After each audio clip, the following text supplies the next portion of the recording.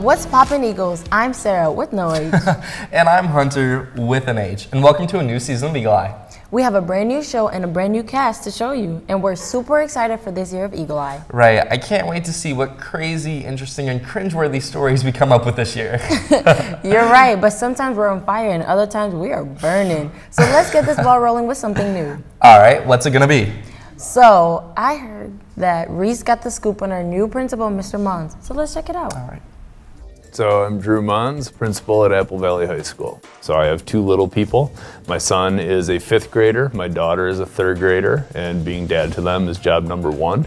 I love the diversity of my previous school, so it was really about looking for a school that, you know, probably looked much like that work and where I believe that we can create opportunities for kids.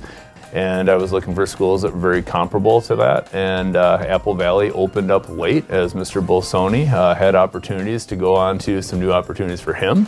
And when that opened up, I pursued it with all of my heart, because I really believe that we're better off by having the rich diversity and experiences that we do in this building. I think Mr. Mons is pretty cool. I've seen him in the hallways and he seems to know the kids really well and they get along, and it's kind of cool having a new principal, especially as my sophomore year. I get to know other people. It's really cool. Some of my days have me working with a lot of adults and I can be in meetings sometimes. So the fact that I can start off every morning and say hi and fist bump and see how kids are coming into this building to about 1,800 kids, that's the highlight of my day. So every morning when I walk into school, he's always outside greeting people, and it just gives a sense of involvement in the school. As I talk with staff around here, it's amazing how many people live in this community, how many people grew up in this community, and how proud they are of that. You hear that from kids, you hear that from our families, and that's an incredible structure, and that not many places can say that they've got that. There's something really unique going on here at Apple Valley High School. Interesting. He seems pretty cool, but all I can say that his morning fist bumps always cracks me up. Right, okay, let me tell you a story. I was just trying to get class, beelining it into the building, and somehow he managed to have a full conversation with me. I don't know how he did it. That is so cool. But welcome to AVHS, Mr. Mons. But let's move on in our show. I suppose. So, I heard some news about Apple Valley's favorite hype man. Who would that be? Robert, of course. Outside of his killer style, there's a lot more to him than you may know. That's very true. And we got in a little closer to find out who Robert really is. So let's see Maria with the story. Many of you guys here at AVHS know our school security monitor, Robert, but not everybody knows the real Robert. No, I grew up in the Bronx. It was pretty tough. I was the youngest of 6, and I lost 2 siblings and a sister-in-law due to bad choices, drugs and alcohol. My dad passed away 18 years ago. You know, I think I got stronger from that. He has learned from his actions and spent time becoming better and cleaning up. The struggles I went through were when I was a teenager. I did a lot of bad things. I made a lot of bad choices when I was younger, and I've since cleaned up my life, so to speak, and it made me stronger. Why? Because what I learned in my past made me a better person today, meaning that I'm able to give away what was so freely given to me in friendships and love and unconditional love. This has been one of our own, Robert Colón. Just keep clean, hang out with the right people, and you'll be okay. Reporting from EaglEye, I'm Maria Rodriguez. What an interesting dude. So inspiring about hearing how his ambitions achieved his goal and how he was able to recover from rough spots in his life. Yeah, I couldn't have said it better. He truly inspires me to keep pushing and trying my best. And one day, I'm going to be driving a Lambo. All right, with big enough ambition, you can get anything done. But I'm going to be driving a Ferrari, so sorry about that. But will our generation last long enough to achieve these goals, or will vaping hold forever? I know. Right now, we're having a huge epidemic on vaping, and it's affecting our community, students, people, and our society. For real, and I don't even know all the harms that it could do. Who really does? I know. So we've decided to report on this issue in this show. Here's a look into one of our generation's newest epidemics, vaping. As you know, vaping has become very popular among teens, so we interviewed students and teachers on what their thoughts and opinions are on vaping. When kids hear the advertisements on the radio, they're not promoting the fact that there is nicotine in e-cigs. The wrong messages are being sent, and they're not sending the information about how dangerous and deadly vaping and e-cigs can be. There's been a couple deaths within the U.S. Just with vaping and teen deaths as well. So I think that the real consequence is themselves. Put all the chemicals aside, but the risk of addiction. Teenagers, their brain is not fully formed, and they become addicted to substances much easier than an adult. We asked Eddie, a student at AVHS, why he thinks teens are getting addicted to vaping. It's kind of a fad right now. Lots of people are doing it, so might as well try it out. And you do something that has nicotine in it, probably going to get addicted to it. Don't like it in school so much just because when you walk into a bathroom and it smells like strawberry surprise, it's not my favorite thing in the world.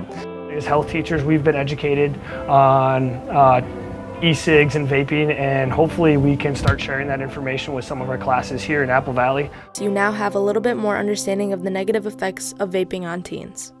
Reporting for EaglEye, I'm Tashina. Wow, I'm gonna stay away from that. I don't want to take any of the risks associated with that. For real. I want my lungs to be working when I'm 50. Right. So I think we should get off this low note, maybe a little higher note. Yeah, I think personally that we should do something a little bit more fun and upbeat. Right? So I heard that a few EaglEye students got the down low on Mr. Tinder. What? I'm super excited to see what that's about. So let's roll the tape. For me, what makes family is love. I think that's what grounds me when I hear the word family, is that there are people who care about you, who want to look out for you and have the best in mind for you. Good. I'm doing well, man. Doing well. I had no choice. My parents gave me no option. There was not a fallback plan. They expected things from me, and I'm thankful that they expected things from me. But my dad, he was actually the first African-American firefighter in the city of Keokuk. And one of the things, whenever I talked about, hey, things were difficult, he would always tell me, hey, I know things are tough, but you're not the only one that went through tough stuff. That's cool. Mr. Tinder is such an amazing guy. Yeah, he works hard and he deals with a lot of stuff. Yeah, he does. And he really cares about students. So thank you, Mr. Tinder, for all you do. But I've got to tell you something that happened over the summer. All right, just go quick, because I'm going to start talking about my summer, and then we're not going to do our job, and we're not going to end up anchoring the show. Okay, so I got in my car, right. And like, legit, it would not turn on. Well, was it dead? I mean, yeah. So, did you have friends that were driving with you? Yeah.